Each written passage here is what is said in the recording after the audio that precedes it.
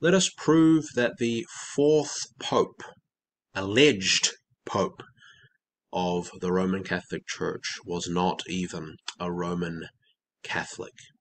For example, the Catechism of the Catholic Church states justification detaches man from sin, which contradicts the love of God and purifies his heart of sin. And so Roman Catholics confuse the biblical doctrine of justification with sanctification. Sanctification, being set apart and made holy, being purified in our hearts. This is the process of holiness through progressive sanctification. But they regard justification as purifying the heart of sin, as removing sin, as inherent righteousness within us and within our hearts.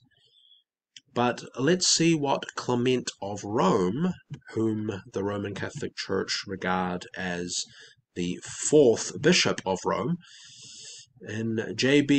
quoted in J.B. Lightfoot's book, The Apostolic Fathers, Clement of Rome says this: "They all therefore were glorified and magnified, not through themselves, or their own works, or the righteous doing which they wrought, but through his will.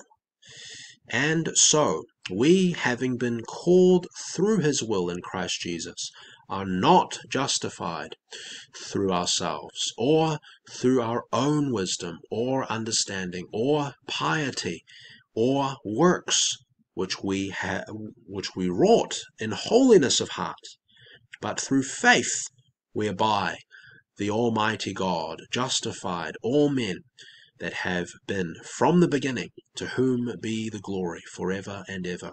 Amen." So Clement of Rome says we are not justified through ourselves. It is not by our own wisdom or understanding either. We're not justified by our piety, which refers to holiness or goodness, right? Our godly character. We're not justified by this.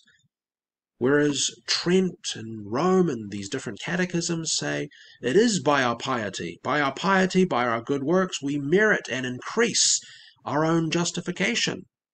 We preserve and merit justification and increase it by good works. This is the Roman Catholic view. So we can boast and glory in ourselves.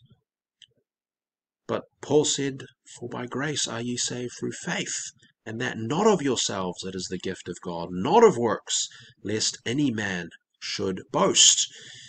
No one can boast, no one can glory in themselves, because it's all of grace. It's all of grace through faith, not from ourselves. It is outside of us. It is all the free gift of God. It is not of works. And you see, Clement agreed.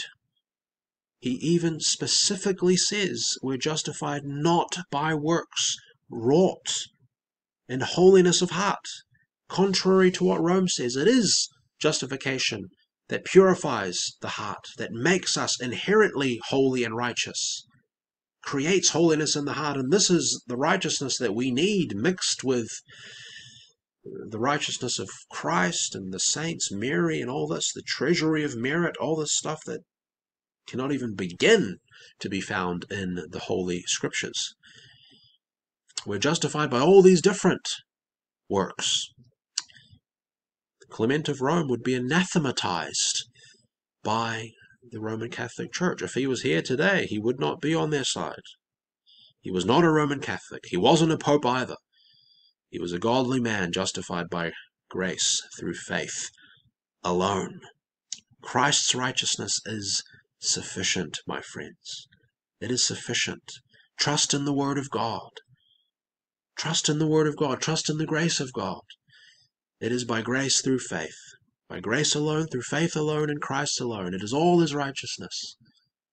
Imagine standing one day before Christ on the day of judgment, at the judgment seat of Christ, and saying, you wanted something. You wanted credit. You wanted to boast in yourself. You wanted merit. You wanted achievements. Telling Him that His righteousness was not good enough. It wasn't sufficient.